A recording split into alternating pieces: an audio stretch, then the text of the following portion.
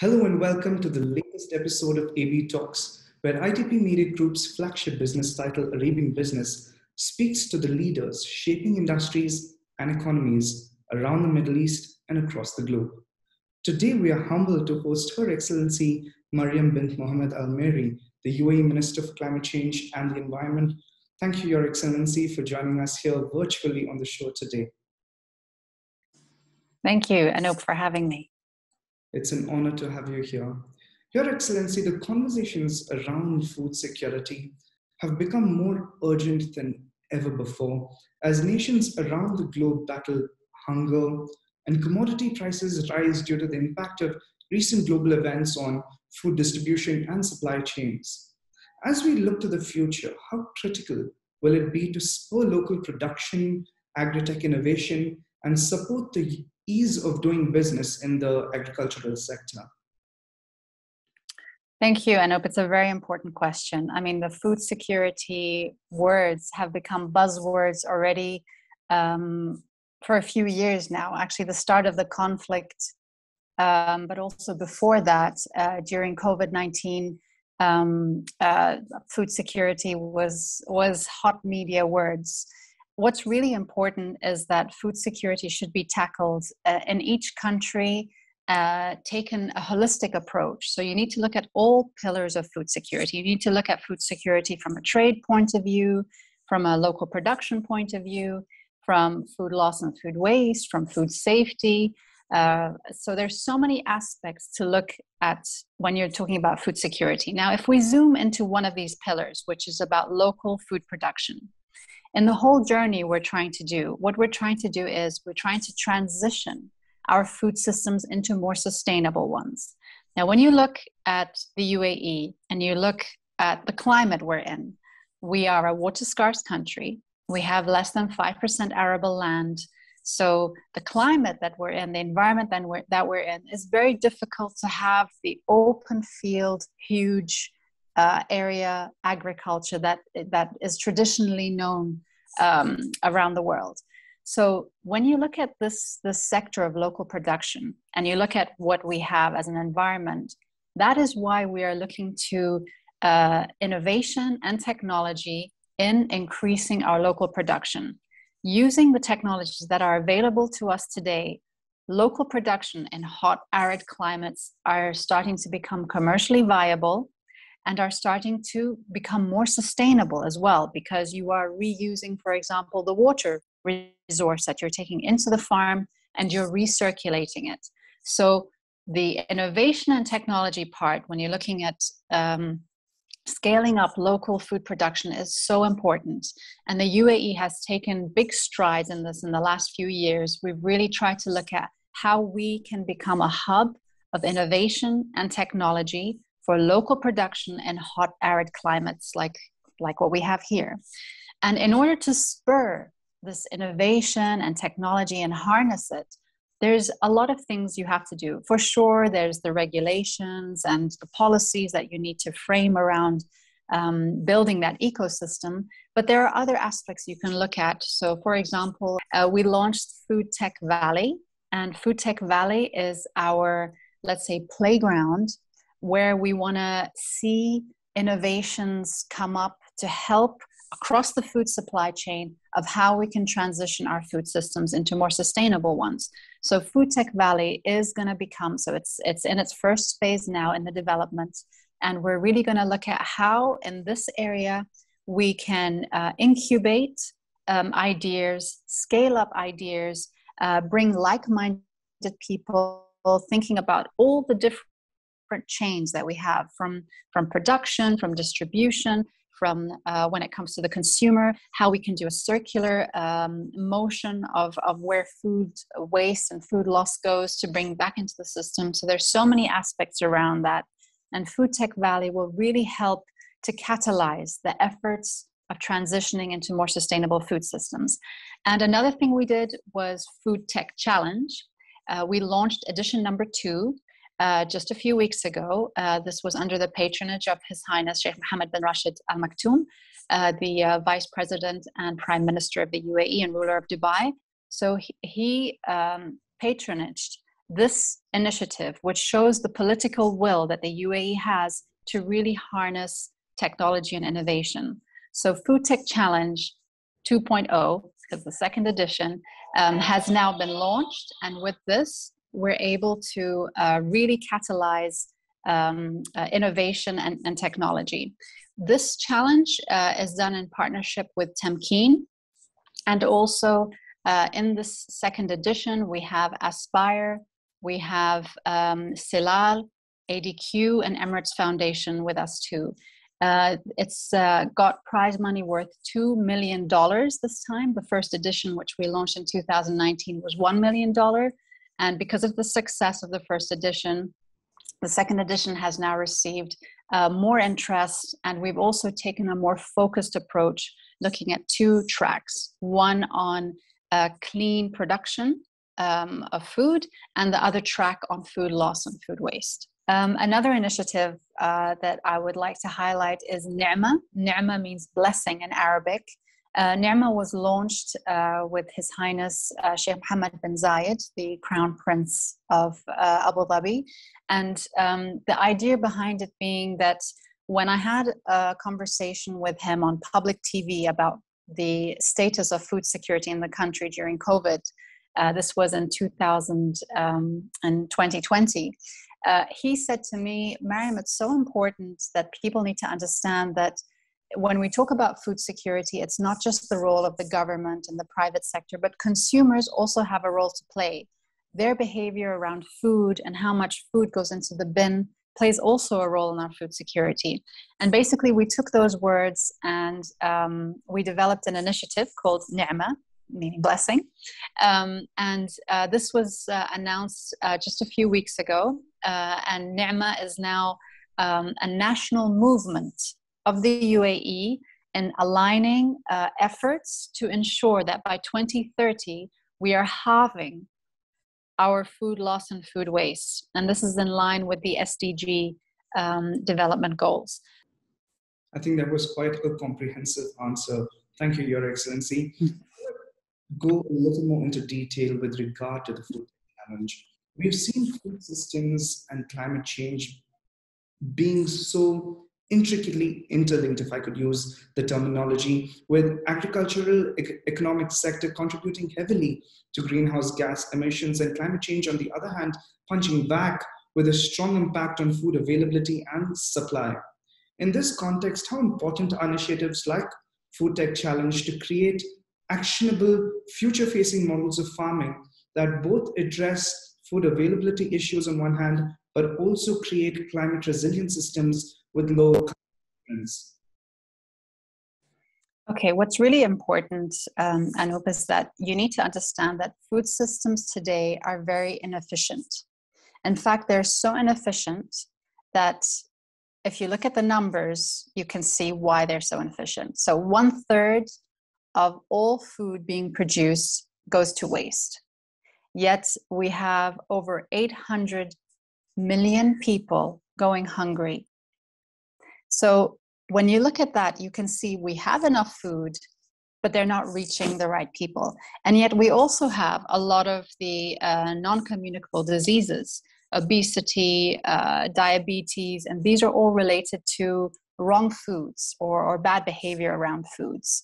So we really have a broken food system.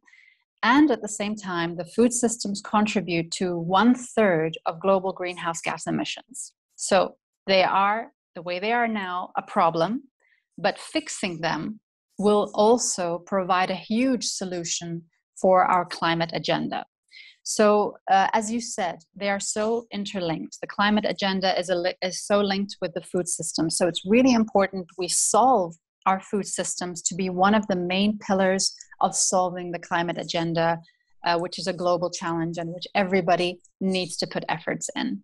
So having the Food Tech Challenge not only spurs the whole idea of attracting the next generation technology wave of innovations that we need to help look at how we can grow foods in hot arid climates like we have here in the UAE, because if we can grow foods here in a water-scarce country without any arable land, then we can solve a lot of the food systems problems. So the UAE, we see ourselves as an open lab.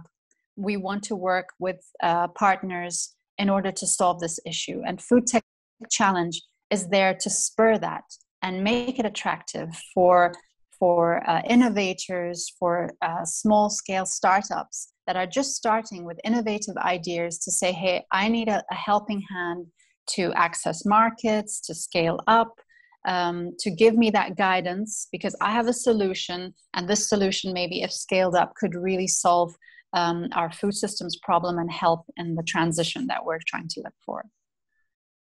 Could you also shed some light on recent measures that have been taken by the government at and government level to overcome challenges in the agricultural sector, possibly in terms of financing or insurance or tariffs or taxation and the likes? Yes, sure. So, first of all, you have to start with, do we have political will? Yes, we have the political will. This is really important, Anup. Any country needs to or cannot move the food systems agenda if the political will is not there. So number one, you need to have the political will, which we have here. Number two, there needs to be a plan.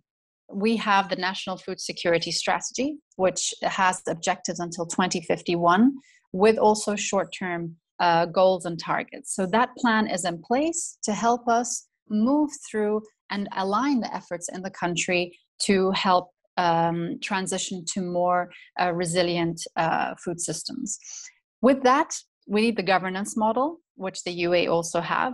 We have the Emirates Food Security Council, and this basically is the platform where all the stakeholders, all the relevant stakeholders come together and discuss the food systems transformation. What are the policy gaps we have? What are the issues that we have? And this council also was a huge help through the COVID days, when we had to maneuver through so many restrictions that took place, so many bottlenecks that we could see. And we really took a proactive approach to ensure that the UAE residents and citizens always had access to food, to affordable food at all times. So the governance is really important. And then, of course, the initiatives, as I talked about. Looking at trying to make sure you have the ease of business is really important here, because you need to look at what are the bottlenecks in your landscape or in your ecosystem that are hindering you from growing, for example, the modern agriculture sector. So in our case, what we did is we did something called the Government Accelerator Program. This is a known program here in the UAE. So we use the platform, we bring in all the stakeholders, we say, okay, we have certain issues, we want to solve them, and we come out after a 100-day period and say, these are the 10 initiatives that we'll come up with, and they will solve the challenges that we pushed in 100 days before. So we did this, and with this now the UAE is really looking at things of the possibility, for example, of waiving custom duties on agriculture inputs. The Abu Dhabi government, for example, one of the finance issues that we have, Abu Dhabi launched the Ghadan 21 initiative, which is a $272 million fund for global partnership in many sectors, one of them being agriculture. And from this fund, already $141 million has gone into partnerships with 7 pioneering ag tech companies. There's also the Khalifa Fund for Enterprise Development. They launched the Zar'i initiative, and this is basically offers the Emirati farmers grants and interest-free loans to be able to step up their farms by using technology, hydroponic systems, aeroponic systems, what they may choose to do, but basically being able to fund the new technologies to have better production, more efficient production, and more sustainable production. The Khalifa Fund also just launched recently the first edition of Level Up. Level Up project, basically they identified 10 ag tech companies, and they basically mentored them for a 5-week training program to be able to scale up as well. So there's many things happening on a local level on financing.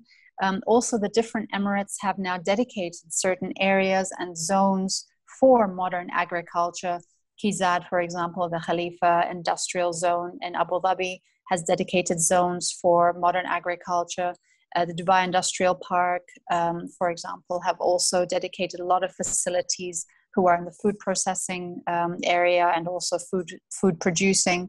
So there's many things happening on access to finance, on providing area, but there's still a lot more in the pipeline that we're working on, because in a way what we're trying to do as a government is work on changing the ecosystem or the blueprint of the country to be able to accommodate a growing modern agriculture sector.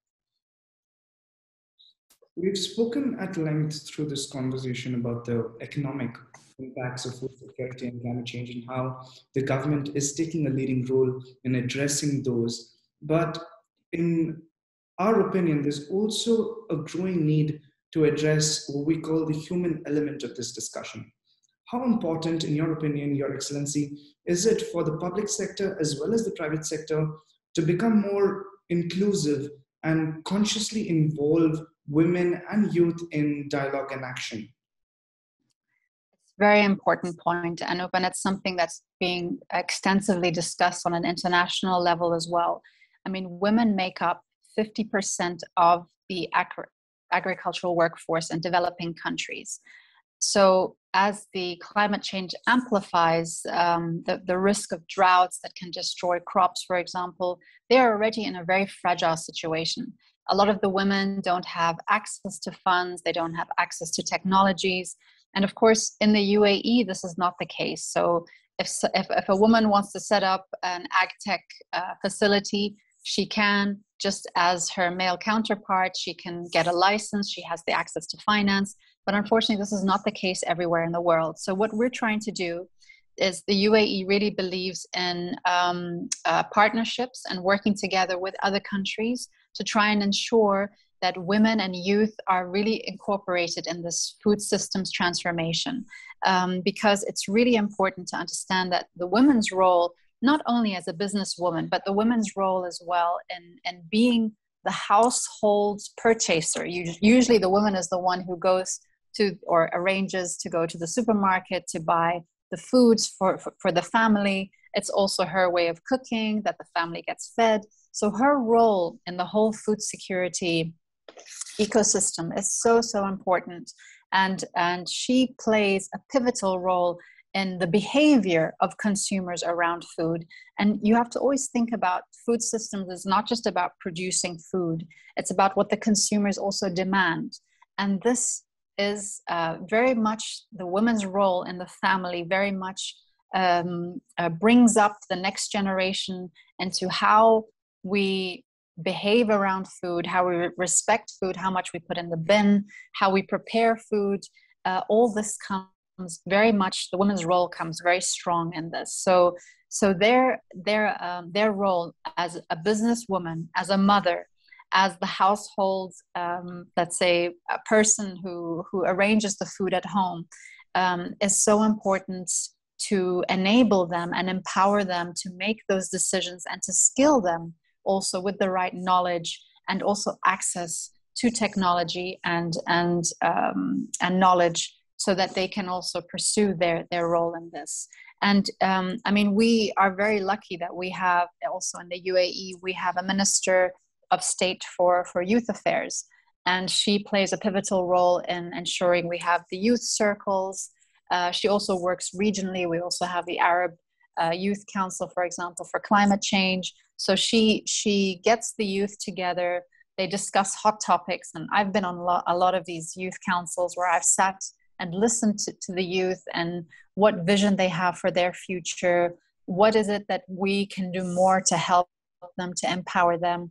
These conversations are so important. And then, of course, ensuring that those words and those visions are put into action, which is something we're very proud of here in the UAE, that the leadership very much listens to the youth.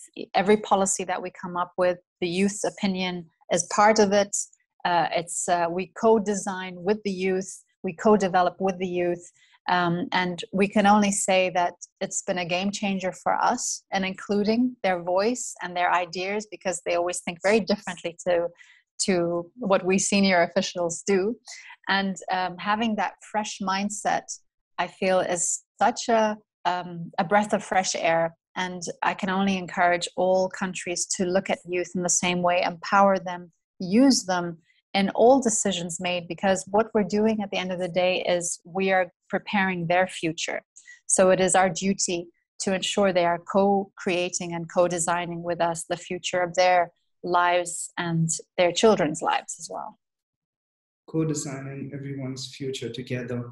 That's a great way to end this discussion. Thank you once again, Your Excellency, for your time and detailed insights. We look forward to continuing this conversation and driving positive changes in the months and the years to come. Thank you. Thank you so much, Anouk, for having me. And thank you to all the listeners to us today. And please take care of yourselves. Thank you. Thank you. A pleasure to have you on the show. For those of you watching, don't forget to comment, like, share, and subscribe below for more such videos with experts in the industry. That's all for now. And until next time, goodbye.